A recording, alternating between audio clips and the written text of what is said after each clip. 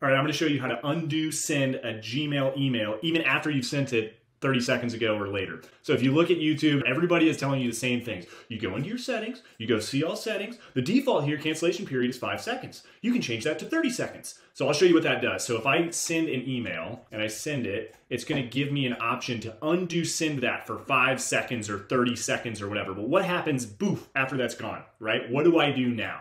Well, there's a new Google Workspace extension, Remail, that allows you to unsend or recall an email sent at any time after you send it, even after 30 seconds, so long as that email is within your organization. So if you're at a school that uses Google Workspace or an employer and you use Google to power your work, here's what you do. You launch Remail and you click the email that you want to unsend. Here it is here. I want to recall it. Yes. Are you sure you want to recall this one? Boop. Bloop. And it's done. It's all done. Boop, boop. Gone. And that's actually deleted from the recipient's inbox. Remail, available in the Google Workspace Marketplace. It must be installed by a system administrator, but I'll leave the link in the description. Send it to your IT person, and you can get it installed at your organization. Please enjoy.